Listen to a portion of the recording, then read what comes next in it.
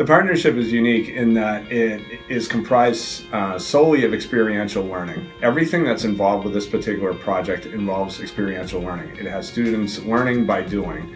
So with this year's event, we had students acting as journalists at the event. We also had the SNHU rock band playing. All of our ads that were designed for the program book were designed by SNHU students. The video that plays on the board during the Bank of NH Pavilion's bands when they're crossing over in between sets, that was developed by SNHU students.